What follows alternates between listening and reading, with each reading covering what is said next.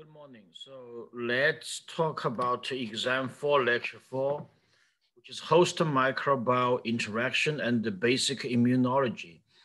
These slides, please read very carefully. It's going to be lots of questions in the final exam because I think these slides are very important. And also look at the YouTube video when I talk about acquired immune system development. That will be a supplement of these slides. So first of all, we're going to talk a little bit about host microbial interactions.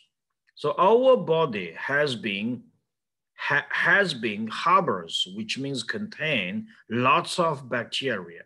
How much more they compare to the human cells? It 10 times more.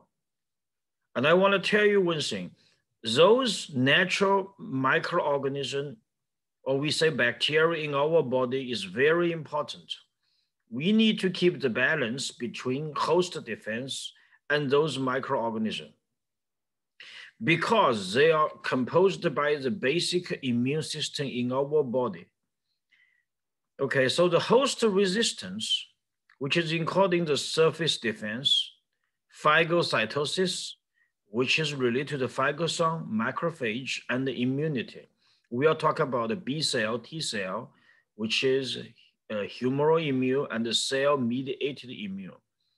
And then the microbial virulence, encoding the colonization, the ability to resist host cells, invasive, and the ability to damage host cell. So always remember, our body, which is not have a disease, stay healthy, is always a balance between host defense and the microbial virulence. We cannot avoid the microbial virulence because they are widely existing. And why we keep stay healthy? Because we have that resistance system, or we can call it defense system, which is encoding physical, chemical, and the immunology defense system. So we will talk about these a little bit detail in this section. So this is what happened if our body exposed to microorganism. So first of all, what happened is colonization, which means microorganisms started to colonize on the body. They stay there. Some of them will be multiplication, which means they grow there. Some of them, they will be died. So we'll talk about these one by one. So after colonization, some of the microorganisms will be directly eliminated by host defense system. Or we call it a transition step. Those bacteria will be gone immediately. But unfortunately, that's not happen all the time. Most of the time will cause infection, which means the microorganism go into the body, they stay there, they cause type of the inflammation actually at the beginning. Now, depends on what happened. There is different pathway for the further development of the infection. Some of the microorganisms, they may become normal bacteria in our intestinal area. Some of them, they will become pathogenicity effect, develop to infectious disease. And how severe it is, it depends on microbial virulence and also the competition between the host resistant and defense system. Now, we all know that there is some of the infectious disease, they looks like nothing happened. So we call it no disease symptoms.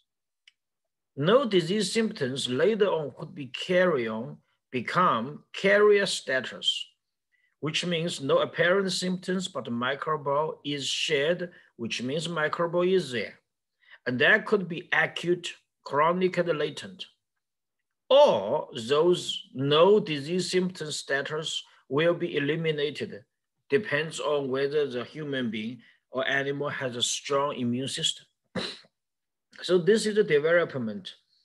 And remember, when we talk about the streptococcus pneumonia, we mention about bacteremia and septicemia. What's the difference between that? Bacteremia is bacteria-only colonization in the bloodstream, in the blood cell, but septicemia, they will start to cause infection and there will be multiplication. And the infection will be developed into different stages. So that's overall tells you about the exposed to microorganisms. What happened for the human being? So host-resistant overview. We're going to talk about these. Is most of the pathogens, they are causing the disease caused by microbes. They will be overcome surface barrier and reach underlying. Surface barrier usually is those physical barrier.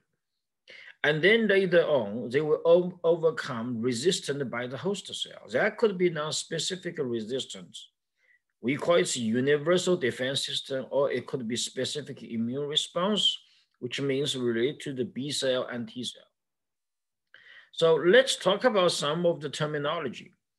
So first of all, what is called the immune system? It is composed of widely distributed cells, tissues, and organs. Any of the foreign substance we recognize as an antigen, actually, then and the microorganisms, and we try to neutralize and to destroy them. Second, what is called the immunity? That is the ability of the host to resist a particular disease or infection. Then what is immunology? Of course, the science behind that, behind the immune response. Now, regarding the immunity, there is two types of the immune response. Number one is non-specific immune response, which means more universal. Number two is specific immune response. What means non-specific immune response? They are not specific resistant. For example, natural microbial organism in our body, that's a natural immunity. That's a first line of defense. And they offer resistance to any microorganism or foreign material, but they do not have a strong or do not have any immunology memory ability. It's very universal. So give you an example, white blood cell have defense system, have a macrophage, we gotta mention. Anything happened at the beginning, the macrophage will start to work, but may not be effective. And they do not have immune memory, which means the second time you happened, it's gonna do the same thing, it's not gonna be remembered. Specific immune response could be acquired, adaptive, or specific immune. Remember, we talk about 4 different types of the immune response, which is natural, acquired, passive immune, natural acquired, active immune, and artificial acquired active immune, artificial acquired passive immune.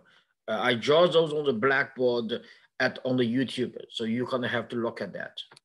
They're resistant to a particular foreign agent. They have usually a strong memory ability and the effective increase when you repeated exposure to the agent. So these are easy to understand. Now we want to talk about these a little bit. First of all is surface defense. This is most of them are physical, chemical defense. So mechanical, our skin, mucus, cilia, coughing, and flushing will have an effect. So skin, remember, we more or less have some salt on the skin. Lots of the bacteria don't like salt unless it's halophiles. So the salt components in the skin is a defense system, but unfortunately, it doesn't work very well. Remember, Staphylococcus aureus can survive on the skin surface very well. Second is the mucus. Mucus in the intestinal area or in the lung area, usually it's very, very important because they can be entrapped microorganism. And then they can help the macrophage become a phagocyte and then generate lysozyme and lactoferrin, all those antimicrobial substances to killing bacteria. Now, cilia is the same thing. Cilia will be containing some of the antimicrobials such as lysozyme, lactoferrin, and some of the acids. They could be entrapped bacteria in the lung area and also and later on generate a sputum sample and then they're taking out of the body. But be careful. Mucus and the cilia are not always helpful, especially as they relate to the ATP. If they synthesize become AMP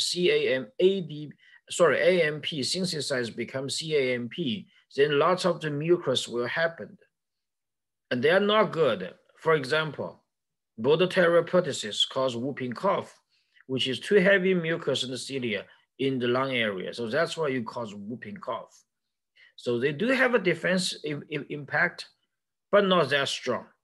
Now, coughing is one of the way to take out of the microorganism from the body. The last one is flushing. Remember, taking out of the urine sample is a good way to prevent microorganisms. So I said in the lab section, please do not hold on the pee too long. Otherwise, microorganisms from the kidney area or intestinal area could be translocated into the urinary tract. And I also mentioned it happens, which is female have a short urethral tract. That's why it's easy to get UTI, urinary tract infection, compared to the male who has a relatively longer urinary tract. Now, from the chemical, low pH environments in the stomach, for example, the acid is always killing bacteria. And the lysozyme, bile acids, those are chemicals. Now, always remember, microorganism is important, most important components in our body. That's a surface defense system. Our microenvironment in our body is very important. There is a science called intestinal microflora using 60S RNA to testing the dynamic balance of the natural microorganism in our body, which is important. That's another reason why antibiotics needs to be well controlled, the dose determined by MIC, minimum inhibitory concentration, because if the normal flora has been killed or inhibited, it may infect lots of the body function. Now, phagocytic defense, which is talk about the white blood cell containing lysozyme. We'll have another slide to talk about. Now, immunity, we talk about real immune, which is humoral immune, and the cell-mediated immune, which is B cell and T cell. Now, this is non-specific surface defense system, which is give you a figure to talk about that. Now, conjunctiva in our eye do have lots of chemicals for surface defense. Now, there is a joke. Not really a joke, it's really a survey results which is showing girls or female has a longer lifetime compared to male because they're always crying. Well, it sounds like a joke, but they do tells us the tears has lots of chemicals, typically is lysozyme, could be killing bacteria. So that helps for stay healthy. Second, I just mentioned the respiratory mucus area, they could entrap the bacteria, help lysozyme, lactoferrin to repel that. Now, normal intestinal microflora, that's a huge topic right now. And genitourinary mucus, flushing action of the urine, that's also to help your body, we just mentioned. And the oral mucus, we have salivia, lysozyme, normal microflora, that's important. Alimentary tract mucus, that helps. But the more important in the stomach area is the low pH. Remember I said in the lab section, the stomach area pH is 1 to 2 is very effective to curing all microorganisms. Only acid-resistant bacteria can grow, but one exception is Helicobacter pylori, which is HP. That's related to stomach cancer. Now on the skin surface, we have a tons of material can help prevent the bacterial infection, including fatty acids, normal flora, lysozyme in sweet, and also the salt concentration. So this gives you overall of the non-specific surface defense system. Now, this is a normal human microbiota in the body. You can see from the nasal area, mouth, skin, vagina, urethra, throat, stomach, small intestine, large intestine, there are so many microorganisms. They'll keep the balance. And then we mentioned that all these Staphylococcus aureus, Streptococcus pneumoniae, Haemophilus influenza, Corynebacteria, those actually, lots of them are normal bacteria in our oral cavity. But when the condition changes, they could be translocated and they cause problems. Those why we call it opportunistic microorganism. They are looking for opportunity to cause problem. Now, mouse area, remember we talk about Viridium streptococcus, but there's also other things. Skin surfaces, number one, Staphylococcus, and the micrococcus. And the vagina area, what I said in the lab section, it's usually low pH because the lactobacillus is dominant there. So it's a very good protection. But sometimes if the water is gone or you're using a tampon in the period of time, a woman period of time, absorb all the water, what happens? Those bacteria are gonna die. Then Staphylococcus aureus will be dominant because further will develop to toxic shock symptoms. That's what we mentioned. Urethral, Streptococcus microbacteria is dominant there. Throat culture, that's a reason lots of you, the tonsil is taking out because throat area is colonizing lots of the bacteria. Okay, we used to have a lab section to test the throat culture. Number one, Streptococcus, number one, Staphylococcus. You may also find the Corynebacteria. Stomach area, usually low pH, not many bacteria. Helicobacter pylori, that's one what I mentioned, HP, could be survived there. How they survive, do you still remember ureas? They could be break down urea, become ammonia and carbon dioxide. That ammonia will be buffering the low pH of the stomach area. Now, small intestinal area does not have lots of bacteria. Some of the yeast, Candida albicans could be there, but the large intestinal area, tons of bacteria, more than 10 to the 12. So there is a microbiota study using 68 RNA can do the testing of that if you get a stool sample. Lots of research done in that area. So just to let you know, our human being has 10 times human microorganism compared to our human tissue cells.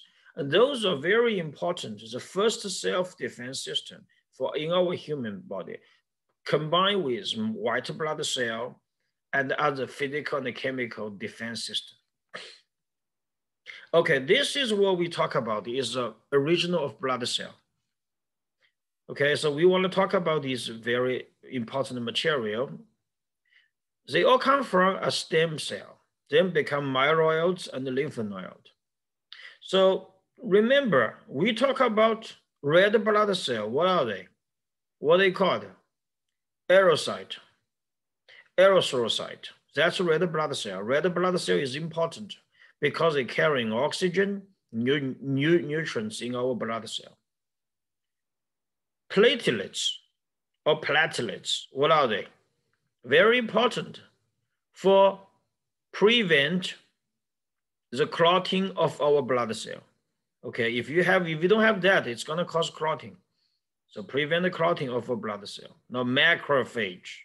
Macrophage is very important. They're coming from monocyte.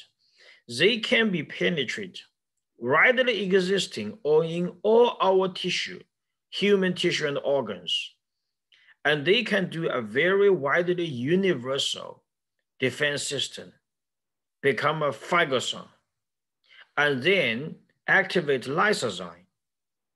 Then to break down the bacterial cell wall structure, the connection between NAG and NAM, which is nicotinic adenine, which is N-muramic acids and N-glucosamine, and usually they break down the 1 to 4 bond system, beta 1 to 1 prime to 4 prime bonding system. Okay, that's macrophage, which is kind of belonging to the white blood cell. Now, we have another group of white blood cell, which is granulites, including neutrophils, eosinophils, and basophils. Neutrophils, most of the time, will accompanied generate histamine. So they will have a anti-allergic reaction, which is usually triggered by the neutrophils. Now, eosinophil, this is usually talking about is anti-protozoan. And for antibacterial, most of the time is basophil. Here we're going to talk about later on. We already talked about in the video, which is B cell and T cell. Now, where it comes from, the B cell? That's come from a chicken, bursa fabricus, which is a muscle surrounding chicken asshole. And when I talk about the joke, you can remember it. That's called the B cell. And T cell, it's a universal defense system, another universal defense system. So we call it a cell-mediated immune. We usually call it, a full name could be called a T cell mediated immune. Now, this is what we talk about is macrophage, what they're gonna happen. Okay, this is a macrophage. So the bacteria come in, they generate called the pseudopodium. And then the membrane fusion become a phagosome. And the phagosome, usually it's a low pH, trigger attracted lysozyme. Then the lysozyme could cause lysis because lysozyme will break down. I just mentioned the beta 1' 4' bonds between N-muramic acids and M-glucosamine. Those two are the major components and the modified sugar of peptidoglycan glycan. And peptidoglycan glycan is major components of cell wall. If you still remember the material in the examination one, they can lysis a bacterial cell. That's the whole process triggered by the macrophage called the phagocytosis. It's a very universal defense system in the body. Now, in our bodies, there is widely existing some of the organs which is related to immune. Let's say thymus, lymph nodes, bone marrow, and these tells you the structure is there. And I'm gonna skip that, and then because we already drawn the picture on the YouTube channel, you can watch that. Now, types of the specific immune. What are types of the specific immune? Remember, we have two lines. They all coming from the stem cell, and we have a B cell called humoral immune. They will generate antibody and a strong memory B cell. Okay, and T cell line, they generate a T cell. They have T killer cell, T helper cell, natural T cell. They also have a little bit of memory ability, but what's the major difference? T cell line will not generate antibody. That's a major difference. And the B cell, we call it humoral immune, and T cell line, we call it a cell-mediated immune. Okay, now we're gonna talk about some of the immune system defense. First of all, what is called an antigen? That is, we call it a foreigner, usually. It's a substance stimulates the immune response in the human body. Now, I wanna mention one thing very important. From the bacterial standpoint, a whole bacteria, we don't call it an antigen. We call antigen is a specific parts of a microorganism or bacteria. For example, proteins, for example, polysaccharides, nucleic acids. Okay, now regarding the antigens, usually they recognize as a foreigner, and how strong they can stimulate the immune response, the large molecules, the better. Now, the antigens, they always have a places, which is a small site on the antigen to determine what kind of the immune response will happen. That's terminology called the epitope. This is the one we talk about is the antigen of a bacterial cell. We just gave you some of the example, okay? First of all, remember we talk about E. coli 0157H7. Do you remember when I draw on the blackboard? And I said I'm gonna tell you what is OH means. So E. coli 0157H7, what is O means? O is the antigen. It's a lipopolysaccharide side chain. We call it somatic, modified sugar.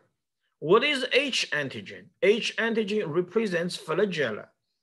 So E. coli 0157H7 is a combination of O antigen and H antigen gives them a serological typing 157 and 7. It is like, from the serological standpoint, give E. coli an ID, like give you a personal ID, give bacterial IDs, they can be recognized. Okay, so that's why the 0157H7 comes from.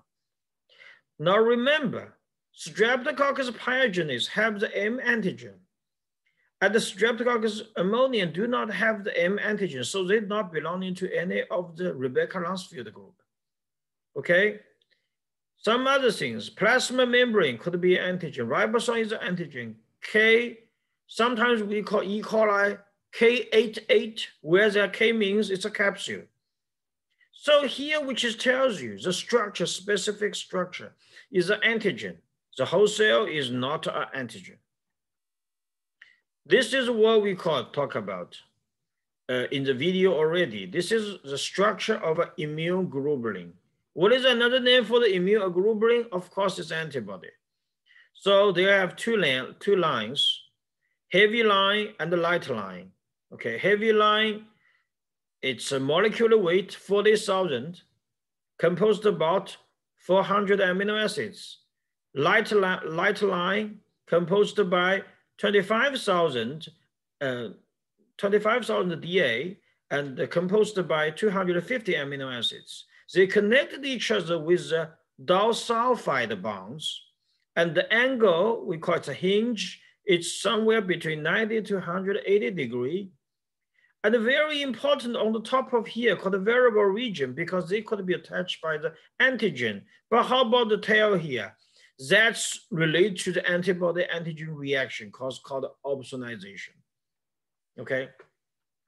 This is when we talk about how the antibody and antigens, they can be reacted. Basically, 5 different reactions. Number 1, precipitation, very simple. Cause precipitate, solid at the bottom of the tubes. Second one, neutralization, what that means, antitoxin. Okay, agglutination, we mentioned about agglutination, very similar to precipitation, but what's the difference? There is a cross-link clumping generated between antibody and antigen. Then we talk about opsonization. Why opsonization is important? Because they are attracted by macrophage. How the macrophage could come from? They are attacking to the FC structure of the H line of the antibody. Then the macrophage could generate what? We go back to see right here. This is what happens. The macrophage comes, they will have a phagosome triggered by lysozyme, then lysis bacterial cell. So these are the things which is connected. So you have to go back to look at the slides and you understanding it. Last one, complement fixing. So what is complement? That's a series of the immune activated protein in our bloodstream. And they will be helping attached by antibody antigen complex, then lysis them. Okay, so that's called complement fixing. Okay, so we talk about the antibody antigen reaction. Now we're going to talk about vaccination. Now these days we talk about this very often because of the coronavirus. So first of all, what is vaccination? Do you still remember the first day of the class we talk about VACCI? Means a cow. Edward Jenner injected some of the extraction from the cow, and then go into, actually is a, we call it's a cow, we call it's a cow mucus system coming from a woman from the dairy farms, from the lean areas, and go to the kids. The kids is survived. So that's a vaccination. That's what we call it's vaccination. They induce immunology membrane for a specific pathogen. Their specific response for antibody antigen reaction. Now I want to mention this. The vaccination is an artificial active immune, which is actually artificial active, which is artificial acquired active immune, is a vaccination. Now, when we get a disease, let's say we get a cold virus and you recovered, that is called a natural active immune, okay? And we mentioned about what is called a natural passive immune. You get from the placenta, from the pregnant woman to the newborn. Now, what is called artificial passive immune? A good example is anti-equine botulism toxin. Is that right? When you have a Clostridium botulism or Clostridium tetani, where you get it? How you do the treatment? Especially Clostridium tetani, you get it from the equine, which is anti-equine blood. So you inject into human being. That is called artificial passive immune. So give you an example for the coronavirus. We are developing some of the therapeutic treatments, which is get the patients from coronavirus, we get the blood cell, we give them the blood sample, then we purified it, then we inject it into the human being, the patient who has it, a new patient. That is called artificial passive immune. But when we have developed a vaccine, if we have, that's called artificial active immune. Now, what kind of the vaccine we will have? There are basically 5 different types of, okay? Number 1 is killed microbes. Example, polio and the whooping cough. Killed microbes, usually it's a microorganism has been killed. So they are effective, but not really very strong because the bacteria has been killed. Now, the most important and the most effective vaccine, which is actually is called attenuated vaccine. A good example is Sabin polio vaccine and MMR, mumps, measles, and rubella. Everybody needs to have a shots. 1 shot, 3 jobs, MMR. What that attenuated means, which means it's actually a live microorganism, but we attenuated, become a lower dose. They still survive. And then you inject it into the bodies, it will stimulate antigen antibody reaction. Okay, so they mimic an immune response in the body. They are most effective, usually 1 shot in your lifetime. Now, the third category is purified antigens. That is usually is we are taking parts of the microorganism to create an antigen. For example, capsule. For example, polycytes. For example, peptide glycan. So meningitis, whooping cough, or those encoding ammonia, usually it's a purified antigens. That means parts of the virus or microorganism we purified. The fourth group, which is called toxoids. Good example is DTaP, diphtheria, tetanus, and pertussis. Toxoids is a chemical, is a toxic-like chemical. So toxoids only activate T cell. They're not going to activate the B cell. So they do have an immune system activated, but not very strong. So you need a lot of booster, which means which means newborn babies after 2 months, 4 months, 6 months, 1 year, 2 years, they have to have a booster for the DTaP. The last one, genetically engineered hepatitis is an example of the vaccines. Those vaccines are usually expensive. Now, right now, the coronavirus vaccine, we're using mRNA, that's also genetically engineered. Now, this is the one is required in the United States. From newborn to adolescent, you need to follow this schedule, okay? The vaccination of children usually began like 2 months. So look at diphtheria, tetanus, pertussis, DTaP, 2 months, 4 months, 6 months, 15, 18 months, and 4 to 6 year old, because that's a toxoid. It's a toxic like chemicals only activated T cell line. That's why you have to do different shots.